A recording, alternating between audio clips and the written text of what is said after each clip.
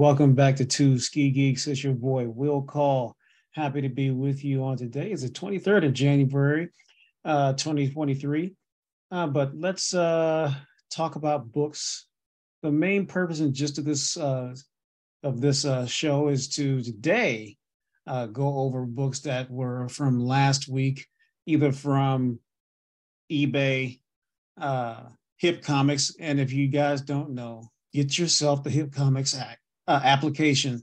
You can also find it on the web, of course, but get yourself the Hip Comics application or app, because there are great auctions out there that can be had, that you can purchase books all the time from a ton of different shops that participate on Hip Comics. And I'll put some of the information into the comments for you guys. But you definitely don't want to miss out on Hip Comics. And so I've got some great books from an auction from Hip Comics. And then finally, books that I picked up last week from the local comic book store. And so other thing, I hope you guys really enjoyed last episode's interview with Philip Kennedy Johnson, the author and writer of Action Comics, Alien, Green Lantern, Emerald Dawn, James Bond, what was it? The Last Sons, so many different books. But anyway, watch the last interview, please, with Philip Kennedy Johnson. And we all had a great time interviewing him. And thank you again, Mr. Kennedy Johnson, for Philip Kennedy Johnson, for taking your time from your writing and your family to spend time with us last week. We truly had a great time with you. Okay, and then the last portion of the show we'll do is just called Great Reads, because one of our viewers, he asked about what things we can do so far as recommending great reads. So we'll wrap up the show with a great read. And so without further delay, I'm going to take the camera off my face and switch it to books, again, that I picked up from last week. And so let's begin with the party right now, changing down to this book here. So this book here is Strange Academy Finals #1. It's a variant. It is with Dormammu's son, Doyle Dormammu. It's a cover pick. It's not a first cover appearance, but it's a solo cover appearance of Doyle Dormammu. And this Strange Academy's Finals, it is I guess it's like the next volume to the first Strange Academy that started out 2 years ago in 2020, almost 3 years ago. But so now this is the spinoff from Strange Academy, and they're in their finals. So I guess they're growing up and they're getting ready to move through their academic year to the finals. So that's one book that I picked up. Another great book I picked up is this Batman Joker #1. And come on into the focus now. Here we go. There we go. I love it. All right. So this is a Jim Lee cover on this Batman and Joker, the Deadly Duo. This is book #2 of the series. And I love this Jim Lee cover. The Joker depiction is awesome. But the madness and the goodness doesn't stop there. So here we go. Let's get ready to knock your socks off with another variant, but another artist that we've talked about, and we'll talk about him later on in the show too, with this book here. And I love this cover here by Shawn Alexander of the Joker, smashing it. I mean, the craziness. And if you guys know, we've talked about Shawn Alexander when we talked about the Rodney Barnes show. He is the artist on Philadelphia and Nita Hall's Nightmare blog. He's also done work on Spawn. He also did a book on his own for Image called The Empty Zone. Shawn Alexander is a bad boy when it comes to horror. So loving this cover here by Shawn. But the goodness it doesn't end there. So let's go one more with his depiction of Batman. Another just, knocks it out the park. with this picture of this rendering of Batman for the same book, Batman Deadly Joker, book number 2. So there are 3 covers out there that I wanted for Batman Joker Deadly Duo. And as you see from the label there at the top right corner there, I bought these from My Comic Shop. So they came in mail call. And My Comic Shop is also a great resource for buying comic books. My one word, mycomicshop.com, as you see right there. They get your books to you very quickly. I think I ordered those books the Saturday before last, and they came in on like Tuesday. They're very prompt. Okay, so another Strange Academy book here, because I love all things voodoo. And so I wanted to get this cover here for Strange Academy number 4. It's a variant, and I don't know the name of this character. I'll have to put that into the comments as well, or into the subtitles for this show. But this is not my first cover. This is not my first copy of it. This is an Arthur Adams or Art Adams cover. I love this cover here, and I had to get it. I loved it so much. Had to do it twice. It was so nice, had to do it twice. So I had to get it more than once. And like I said, and I believe this is probably like my 3rd cover of this book. Alrighty, so another book that came in. The last book was an eBay book, and so is this one. This Symbiote Spider-Man Alien Reality. Yeah, I had to get this one for the Spider-Verse, of course, with a Doctor Strange Spider-Man. I just had to get it. You just don't let some of these oddball pairings of characters where Spider-Man becomes Doctor Strange, the Sorcerer Supreme. And so, yeah, you just can't sleep on that. And this is I have 3 copies of this one as well. I might even have 4, but for sure on eBay, I also bought 2 other copies that came in much like that Strange Academy. So this is the 3rd copy of the book that I have. Okay, so that takes care of the eBay books. Now let's talk about Hip Comics. And again, get yourself that app, because here we go. Here's the fun. This classic cover of Hal Jordan when he loses his mind as he gets ready to become Parallax and gives over to fear. And this is, as some people call it, the GOAT, or because this is long before Tom Brady, or that term, the GOAT. But I want to, there we go. Number 49, Green Lantern. And again, this is when he lost his mind. This is one of the most famous covers of all time, with Green Lantern and Hal Jordan as he gets ready to lose his mind and kills many Green Lanterns to get those rings, as you can see. So a great read, a great cover.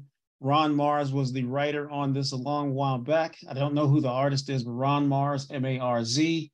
He's also done a lot of stuff on Silver Surfer Volume 2 that came out in the late 80s. So Ron Mars is a hell of a writer, been doing it for a long time. Okay, next book to focus on. Man, these came in from Quality Comics. The next few books were still on Hip Comics, the auction site, but Quality Comics is one of the vendors on Hip Comics. And they had an auction, a great auction. And these books I bought, thank you, Quality Comics, at quite a steal, probably about $3 to $5 a pop. And these are in beautiful shape. I love the Demon, Jack Kirby, goodness, awesomeness. So this is the Demon, number 14, with the Witch Boy and his crazy cat.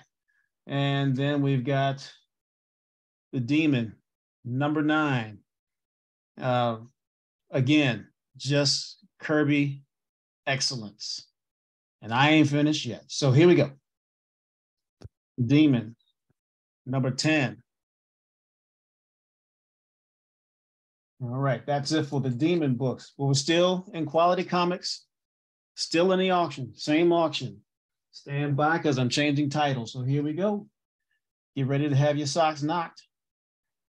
And even though it's not in the greatest shape, if you guys don't know, Fantastic Four comics, the value of them is exploding.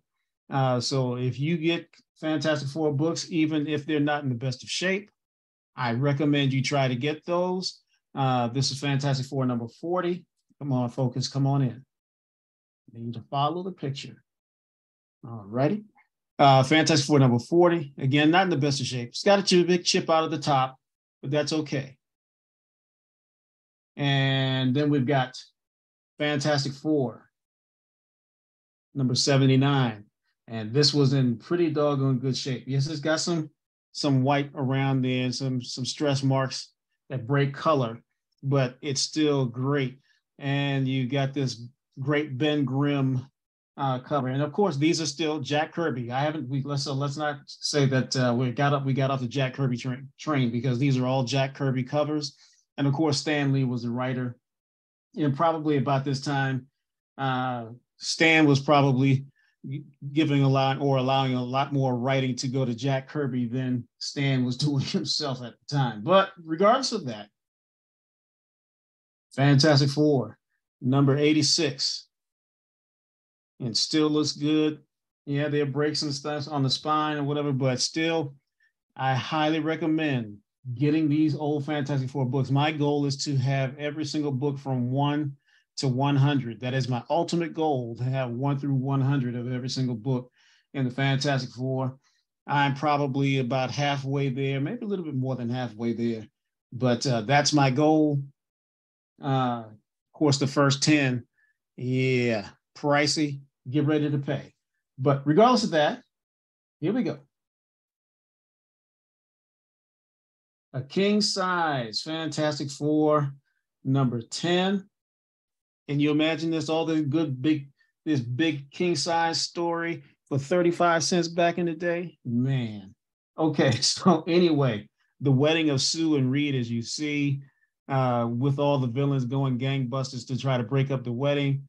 But yeah, used to love these huge amount of villainous appearances in one book that the Fantastic Four used to go crazy with and fight against all these villains that would show up in one book at one time. But yeah, love this, and I love having these Fantastic Four books that are now valuable, and I did not pay a lot. Thank you again, Quality Comics. Let's see here. Then we got Daredevil, number 156. This is a Frank Miller book. It's not Frank's first, but it's one of his early books when he took over the writing on Daredevil. And so this is 156 on Daredevil here. And are you going to show in? There we go. All righty. And then we've got an earlier Daredevil, number 145. And I love the owl. Those books with Daredevil and the Owl, and even Spider-Man and the Owl, man, those are great books to have and to read. The stories were always so very good with the Owl. Another one of my favorite characters was Mr. Hyde, Jekyll and Hyde. Mr. Hyde, really in particular, against Spider-Man and or Daredevil. I sadly don't have any of those books in this auction, but I will be getting some for Daredevil when he faces off against Hyde. But this is against the Owl, and it's just as good as, to me, as the Hyde books as well. So now we've got, moving through quickly, Doctor Strange, Master of the Mystic Arts, number 4. Great cover. The only book of this series that I'm missing is number 1. I don't have number 1. I have 2, 3, and now 4. Sadly, it's got a big little crease down the middle, down the corner of the book. But otherwise, it's still a beautiful book. Sadly, it breaks the color. So of course, when it comes to grading, that it decreases the value of the book and the demand of the book. But it's okay. It's still otherwise in great shape. And again, I did not pay a lot for these books. And then we've got right here Doctor Strange. This one came out in the 80s. And this one right here, as you can tell, if you're not familiar, this is a throwback to the Fantastic Four's first appearance of Rama Tut. And Rama Tut was the precursor to Kang the Conqueror. So back in the day, I think it was Fantastic Four. I want to say number 13. No, 13 is the Watcher. I can't remember. I'll have to put it in the subtitles as when the first appearance of Rama Tut. And I also have a picture of it from the Fantastic Four back in the 60s. But this is a throwback where it's Strange is time traveling to that same period when the Fantastic Four met Rama Tut back in the day. Therefore, the throwback or the homage cover in Doctor Strange for Rama Tut and the Fantastic Four. So love having this as well. And as you see from when I put these things in the comments, you're going to see how much and why this is so important, in particular with Kang the Conqueror coming out in the Quantum Mania, Ant-Man and the Wasp Quantum Mania within a few short weeks. Okay, another treasure that I found on Hip Comics via Quality Comics, Doom Patrol. Man, loving Doom Patrol on HBO Max, but this cool character here, Mr. 103, he's like an elemental, just chooses it to become whatever it chooses to be. Therefore, the Encyclopedia of Evil can turn itself into whatever it chooses to as a menace to the Doom Patrol. And this is one of those Silver Age books. As you see, the 12-cent cover cost on this book is a Silver Age goodness. Doom Patrol number 105. And then we've got another one, comes back a little bit more with a little, let's see here. This is Doom Patrol 106. So yeah, 105 and then 106. This one's had a little more wear on it, but that's okay. I still love this book. I needed to have this one. And of course, we have the beginning. We're talking about a story that also centers on the Negative Man in the Doom Patrol. And so I can't wait I got to put my gloves on to touch this book, but I may have to peruse through these stories just a little bit and touch them and read them and get my eyeballs on them, but just very carefully, just to see this story and see what it's about.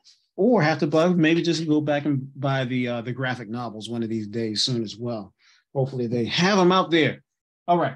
So books that came from the local comic book store. So we're getting ready to come to the end, but this is what they call a landmark or milestone issue. Why? Because it is the 100th issue of Nightwing. And if you guys aren't keeping track, after Dark Crisis, lately, the Dark Crisis story, Nightwing has taken a very central role in the DC universe. I mean, he has become the, I don't want to say the next Batman, but for lack of better terms, the next Batman after this Dark Crisis story. Nightwing has become the man of the DC universe post Dark Crisis. And so this is his 100th issue for this volume that's been going on now probably since 18. And so great job to DC and keeping Nightwing, the first Robin, Dick Grayson, relevant and important and highly valuable to the DC universe. Next one is a first appearance in Flash, Miss Murder. And she is also from the Dark Multiverse, same as the Batman Who Laughs, most likely. We're getting ready to see how deeply into this, her character that she can be somewhat related to the Batman Who Laughs. And so I'm looking forward to reading this. And we've talked about the cover artist on this, and that is Taran Clark. And as always, Taran Clark smashes these covers. Every single cover that he's been on lately, I think he's probably been doing the cover since about at least 780. So do yourself a favor, go find the Flash covers, because they were kind of pissing me off for a little while, because Flash covers were kind of ugly for a little while. But I'll say maybe about 780, 85, some 780 or 785 is when Torrance Clark started doing the covers, and the covers have gotten much better. And those are the A covers. So, and you can save money on the A covers. They're only $3.99. The B covers, so far as the look, no, they're just not hitting. DC, fire these artists on the B cover. Get yourself some better artists like you've had in the past that can match Torrance Clark's goodness. Next would be Wakanda #4. This is a first cover appearance of Tosin. And so this book already is hitting, after last week, this book is already hitting a price point of at least $15. Tosin is a major character. I can't remember what Black Panther book he came in earlier in this series, because I'm sorry, in Black Panther. The latest volume of Black Panther, I can't think of the issue and when he came into place, and I'll put that in the subtitles as well for the first appearance of Tosin. But this is a cover appearance and first cover appearance, and that's why this book is becoming much more than the cover price. And John Ridley again is the writer. Please pay attention to John Ridley's stuff, and I'll talk about him again in the show too. But John Ridley, killing it on Wakanda. He's also killing it in Black Panther. He's also killing it in I Am Batman. John Ridley's doing it up, and I would love to get to interview him one of these days. Please, if you're watching this show, Mr. Ridley, or someone recommend interview, please be glad to have you on Two Ski Geeks.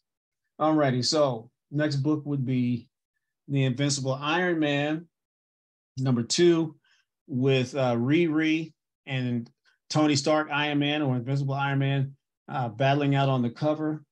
This is a great cover. I don't know who the artist is. I'll have to put that in the comments as well. But yes, I love this cover with Riri, Ironheart, and Iron Man squaring off on this cover. Great artwork, beautifully done. Awesome. Okay, here we go. Moving through and on to, this is straight cover love. I love this cover on Teenage Mutant Ninja Turtles. And this is number 136. And that's Jenica on the cover with, I can't think of the name of the dude with the mask in Teenage Mutant Ninja Turtles. You guys can put it in the comments. Please forgive me, Ninja Turtles fans, for forgetting Casey, I think. Casey is a character. Yeah, sorry for that slip up and my momentary brain faux pas. But love this cover here just for cover goodness. I don't even know what's in the book. Just had to buy it for the cover. Okay, almost done. This is another hot book for the week. This Venom cover, number 15. I think it's a 1 for 25 variant with Venom. I think it's Venom that has swallowed Spider-Man, or at least it looks like it, and it's just cool as all get out.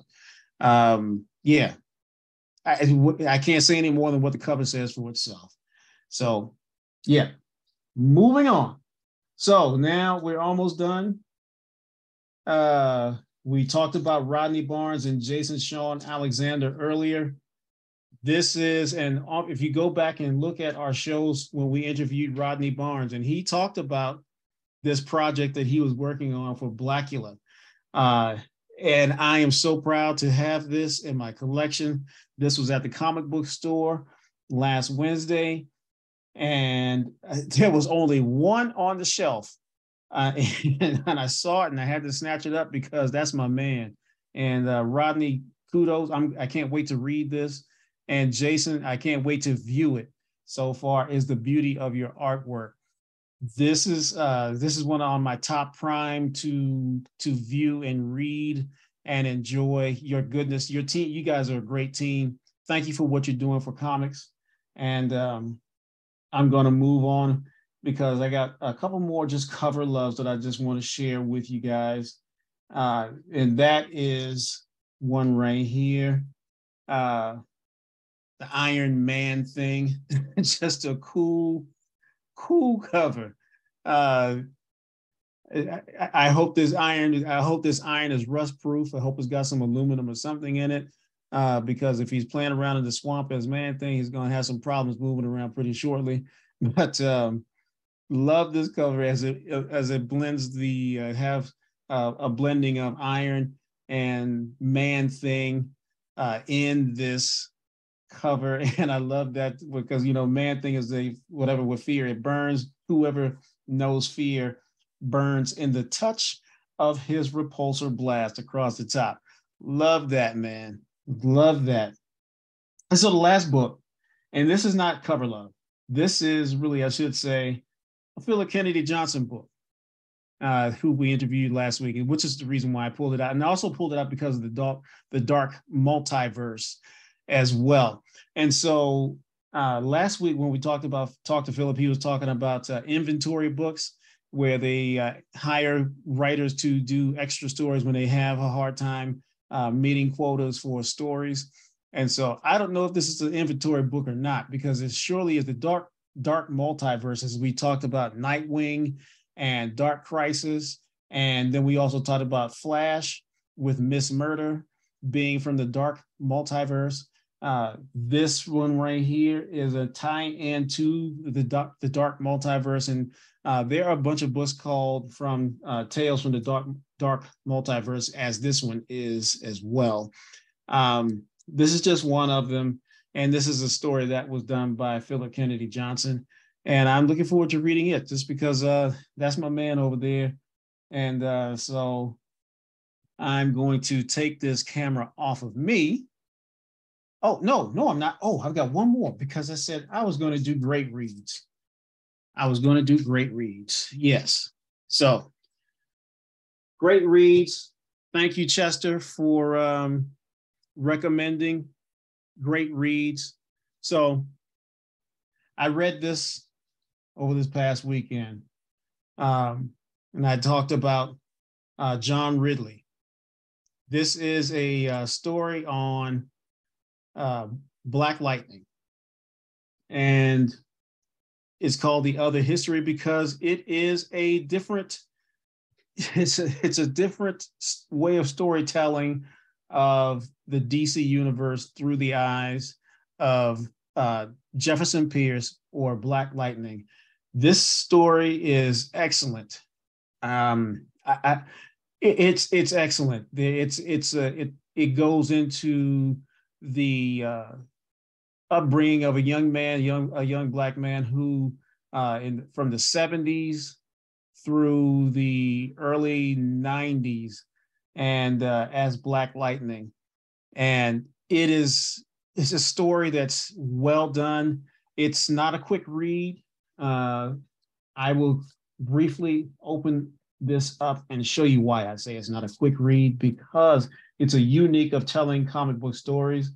As you can see, you get a lot of reading with this. I mean, actually, you are going to have to read this book. It is not a quick read. And John Ridley writes his butt off in this. I mean, so, and he tells the story again through the eyes of Jefferson Pierce. He also talks about John Stewart. And he stays relevant to the DC history, but through the eyes of Jefferson Pierce, and being a young Black man from the 70s to the early 90s. And yeah, I highly recommend it. You will find this a very good read, and a lot of introspection to be had by reading this book. So put this on your reading list and your pickup list, and enjoy. Okay, now I'm going to take the camera off of me. As I said before, take the camera off the table and put it back on me and get ready to wrap up this show. So thank you for spending time with us today with Two Ski Geeks. Again, that was my mail call. I got a ton more books that I got from Hip Comics. Please, please, please do yourself a favor. Go on Hip Comics. I can't say it enough. to get yourself some great deals on some of these auctions out there. I hate to somewhat share the wealth, but I got to share the wealth. If you love the hobby and you somewhat want to save some money, and you also want to keep the hobby going for some of these stores out there who have a lot of books, who are trying to do things outside of the eBay venue and try to reduce the eBay cost and also save you some money at the same time and put great books in your hands at a reduced cost. So Hip Comics, do yourself that favor. So thank you again for joining us on Two Ski Geeks. Please don't forget to like and subscribe. It is an honor and a privilege to have you with us. Last thing I'm going to say, we're going to have a lot more great shows coming up and interviews. We've got one coming up this week with Mr. Matt Odom. I am so excited about him. He is a golden age comic book geek.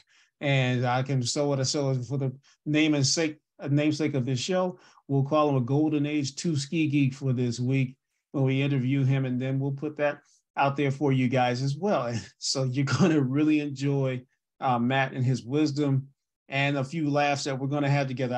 I enjoyed the conversation that John and I had with him, John Michael had with him last on this past Saturday. And I think you'll enjoy him as well. So stay two ski geeked out, two ski geeked up, and I'll holler at you later. Peace.